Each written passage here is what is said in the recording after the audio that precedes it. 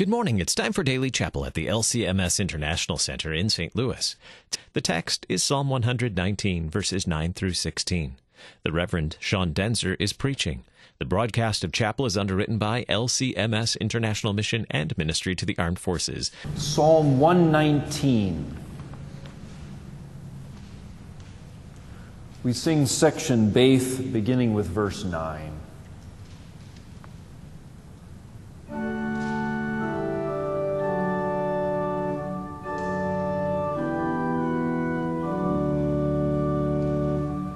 Blessed are you, O Lord. Teach me your statutes.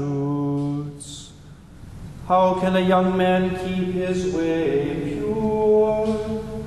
By guarding it according to your word. With my whole heart I seek you.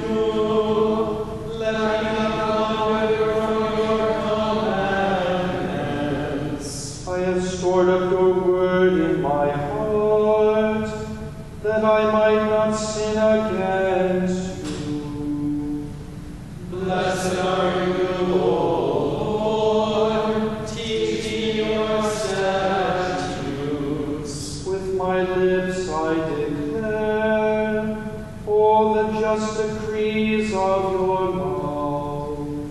In the way of your testimonies I delight, as much as in the riches. I will meditate on your precepts and fix my eyes on your ways. I will delight in your statutes. I will not forget your word. Glory be to the Father and to the Son and to the Holy Spirit, as it was in the beginning, is now, and will be forever. Amen. Blessed are you, O Lord. Teach me your statutes. A reading from Luke, the 8th chapter. Now the parable of the sower is this: the seed is the word of God. The ones along the path are those who have heard. Then the devil comes and takes away the word from their hearts, so that they may not believe and be saved. And the ones on the rock are those who, when they hear the word, receive it with joy. But these have no root. They believe for a while, and in the time of testing fall away.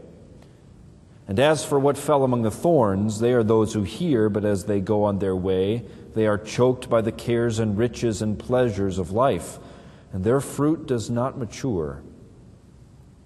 As for that in the good soil, they are those who, hearing the word, hold it fast in an honest and good heart, and bear fruit with patience. O Lord, have mercy on us. In many and various ways, God spoke to his people of old by the prophets. But now in these last days, he has spoken to us by his Son. In the name of the Father, and of the Son, and of the Holy Spirit. How can a young man keep his way pure? By guarding it according to your word. Solomon famously says, train a child up in the way he should go, and he will not depart from it. That wisdom arises from this word way, which in Hebrew implies a rut or a lane. From bitter experience, we know that this proverb can't be taken like some immutable scientific law. But even so, its wisdom stands. Start out on track, get in the groove while you are young. The chances are better that you will continue in it. Now, the question that Psalm 119 asks, not like yesterday's reading as a father advising his son, but as a young psalmist praying and asking it for himself. His question is how that way may be cleansed and kept clean. And the image here is not How can I find blinders to put on my horse so that nothing would distract me or lure me off the clean path?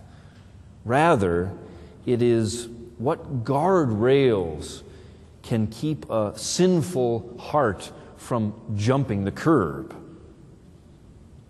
No surprise, the answer is the Word of God, the law which curbs and rebukes and guides, and the gospel which itself cleanses us. God's Word guards His way of truth. And that's why the church was once known simply as the Way, the mouth house of Christ's Word, which is what makes this portion of the psalm so appropriate to this. With my whole heart I seek you. Let me not wander from your commandments. Like our hymns that say, Lord, thee I love with my whole heart. The psalmist voices what is true of his Christian desire and what ought to be true fully of himself. And Christians, it is not lying for us to speak in this way. Indeed, it is entirely necessary for us to confess the truth, even if, and especially when, it contradicts what our hearts, at least in some of their parts, are thinking and desiring. We pray all the time, Thy will be done. We do it both in belief and to help our unbelief, to put our wills to death so that Christ would raise them united to His will alone. So we cry out also that our whole heart would seek that one who is both clean and the cleanser of those who trust in Him. And thus we always hasten to add, let me not wander from your commandments. Again, the straying heart is mentioned, which only the Word can reveal and renew. I have stored up your word in my heart that I might not sin against you. Here the word might best be translated promise. The sayings of God are not only the stuff of tattoos or knickknacks put on shelves or children's ditties. No, these are the solid nourishments. This is the stuff that you stock up for hard times. They are the certainty that your God indeed loves you. He knows your needs. He knows your struggles and your successes alike. Store up the promise of this God. Hide Christ away. Plant Him deep in your hearts and treasure Him. And you too then will have the reaction of St. Paul whenever the thought comes to your mind to return to that former manner of life. By no means. Rather we say, Blessed are you, O Lord, who has blessed me with everything needful. Teach me your statutes again. With my lips I declare all the righteous decrees of your mouth. What comes from the Lord's mouth is not really intended for the pages of those unread books. It's not even intended for the magnificent stone tablets that He Himself carved, that they would be hid away in an ark behind a curtain. No. His Word fills up the heart. His words do their work, dwelling in us so that we would dwell and walk in Him. And so, just as they came from His mouth, they belong on our lips. And not as lip service, but in confession. We do not talk ourselves mindlessly into Christianity each day, but rather with heart and with mind fully engaged, we talk ourselves and others into the Lord's wisdom and truth. The church of God is the ground and the pillar of this truth, Paul wrote to Timothy, instructing him how a young man ought to behave in the house of God. His instruction is that the Spirit is able to turn that desperately wicked and wild heart of ours, into the source of something other than just wickedness. This is what we'll hear about tomorrow. But lastly, today, in the way of your testimonies I delight, O Lord, as much as in all riches. I will meditate on your precepts and fix my eyes on your ways. If we did not learn this lesson as young men and women, we will struggle with it down the way for sure. But it still holds true. The Lord with His Word is our priority. His Word must be our priority, both out of our desperate need, but also out of our joyful delight. His Word is the true treasure.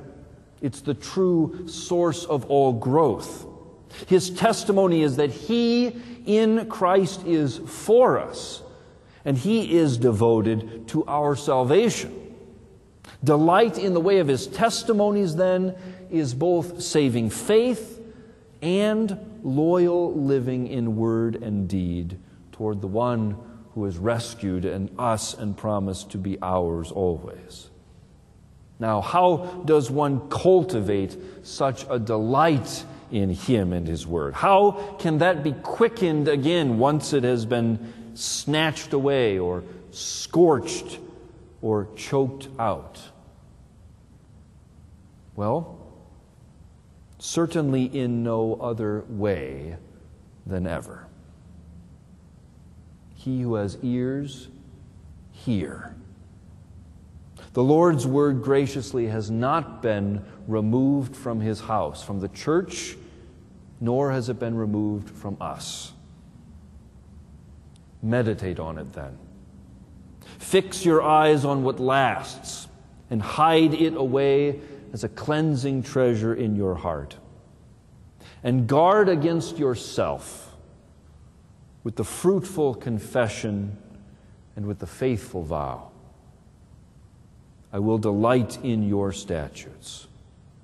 I will not forget your word. In the name of the Father, and of the Son, and of the Holy Spirit. Thank you for joining us for Chapel. Today we pray for Chaplain Vincent Shaw, who is deployed. The broadcast of Chapel is underwritten by LCMS International Mission and Ministry to the Armed Forces. To learn more about LCMS International Mission and Ministry to the Armed Forces, visit kfuo.org/chapel.